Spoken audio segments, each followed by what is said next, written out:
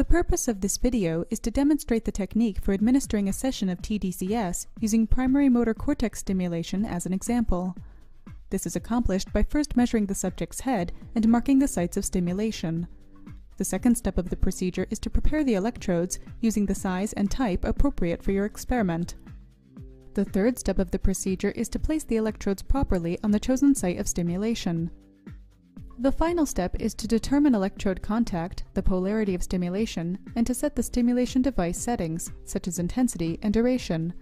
Different electrode montages can vary the effects of tDCS. For example, whether cortical excitability is increased or decreased is dependent on stimulation polarity as well as other stimulation parameters.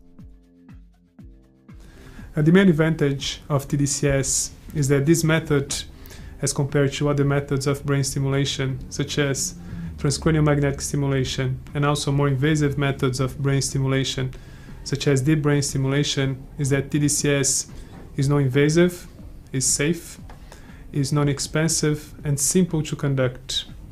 Also, tDCS has an important feature as it induces a change in neuronal membrane threshold, so it results in an increase or decrease in neuronal firing. The applications of this technique extend toward therapy of various forms of chronic pain.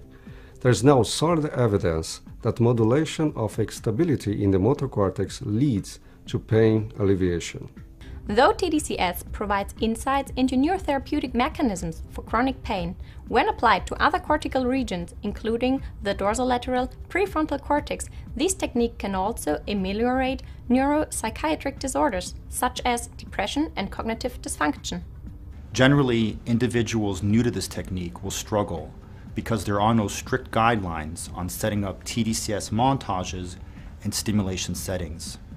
Therefore, visual demonstration of this technique is critical to standardize practices across clinical studies.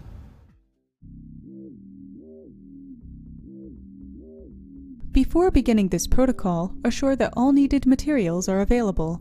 tDCS devices should be battery-driven and constant current controlled with a maximum output of a few milliamps.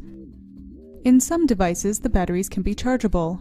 Using electrical outlets to power the device is not appropriate, as malfunctioning devices might deliver large intensities of electrical current without warning. The electrodes used for tDCS are generally conductive rubber electrodes enclosed in a perforated sponge saturated with electrolyte fluid. If reusable rubber electrodes are used, be sure to inspect these for wear before use.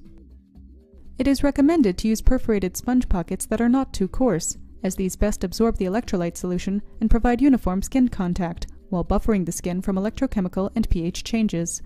Sodium chloride solution in the concentration range of 15 to 140 millimole is also recommended to assure patient comfort while minimizing stimulation voltages. A tape measure will be needed to locate stimulus locations and elastic or rubber head straps to position the electrodes. It is important to assure that the straps are made with non-conductive material so that they do not increase conductive area if they get wet.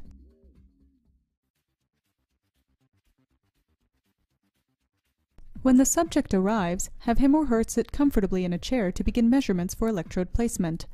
The stimulation location will be found by measuring distances on the scalp, usually using the convention of the EEG 1020 system. Choose the site of stimulation depending on your experimental approach. To localize the vertex, first measure the distance between the nasion, the point between the forehead and nose at the junction of the nasal bones, and the inion, the most prominent point of the occipital bone. Mark the point halfway between these locations using a skin marker. Next, measure the distance between the pre-auricular points, being sure to place the tape measure over the marked nasion and inion halfway point, and mark the point halfway along this auricular line. The intersection of both marked points is the vertex. To locate the primary motor cortex, or M1, calculate 20% of the auricular distance and measure this distance from the vertex along the auricular line. This spot should correspond to the C3 or C4 EEG location. This is the location that will be stimulated in this video. To locate the dorsolateral prefrontal cortex, measure 5 cm forward from the M1 location. This should correspond to the F3 or F4 EEG location, as seen here. This method of determining the stimulation site is sufficient when using traditional tDCS electrodes. For more focal tDCS, other methods of cortical localization may be needed, such as neuronavigation.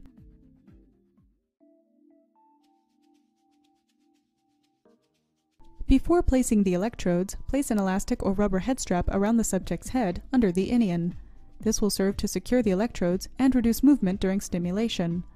Next, prepare the sponges by saturating each side with saline solution. For a 35 cm square sponge, approximately 6 ml of solution per side should suffice. Now, inspect the skin where electrodes will be placed for signs of irritation before preparing the area for electrode placement. In case of any visible lesions, do not apply tDCS in this area. To increase conductance, move hair away from the electrode sites, clean the surface of the skin, and allow it to dry.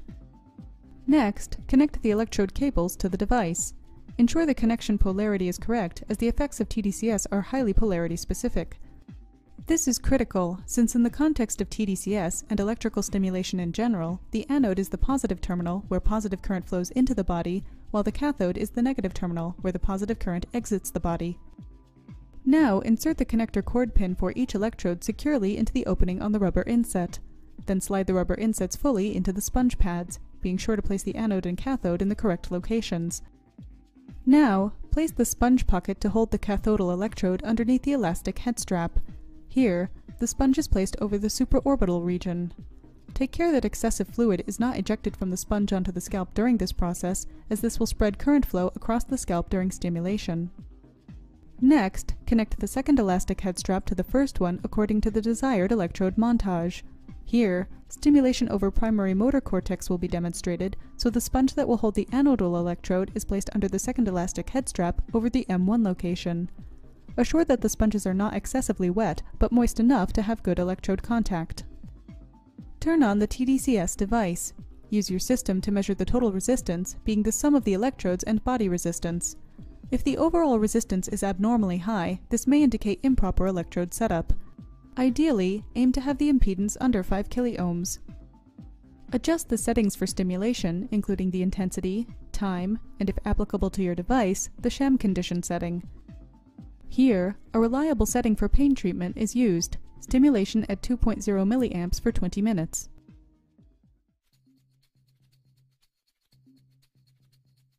Before beginning the experiment, assure that the subject is comfortable and instruct him or her to remain relaxed and awake during tDCS.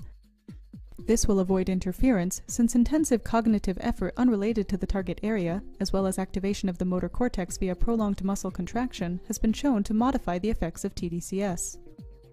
Now, initiate the tDCS by pressing the Start button. To reduce any adverse effects, start by ramping up the current flow. At the beginning of stimulation, the majority of subjects will perceive a slight itching sensation, which then fades in most cases. Some subjects may experience discomfort during the initial tDCS period. In such cases, the current may be moderately decreased for a temporary period, for example by 50%, as the subject adjusts, then gradually increased back up to the desired level. Assure the subject remains comfortable, and be sure to watch for sponge movement and dehydration during stimulation. Use a syringe or a pipette to add more solution if needed through the course of the experiment. When the experiment is complete, the current flow should be ramped off as well. Of note, most subjects usually continue feeling some local sensation even after current is discontinued. Inform your subject that this is not unusual. Finally, remove the electrodes and straps and answer any final questions the subject may have before leaving.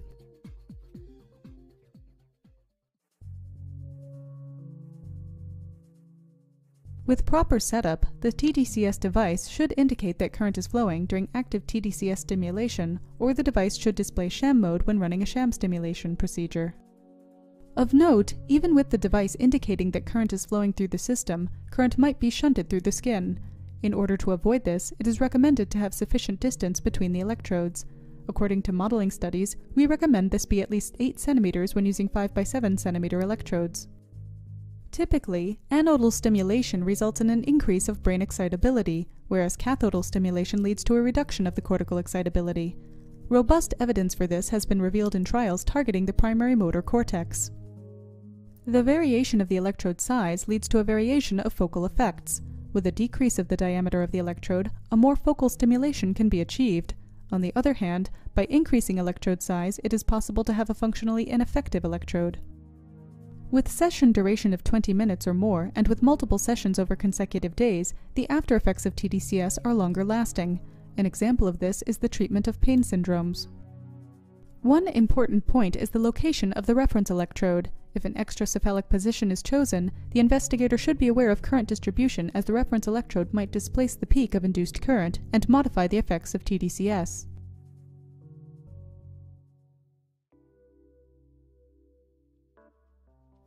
Once mastered, setting up of this technique can be done in 15 minutes if it's performed properly.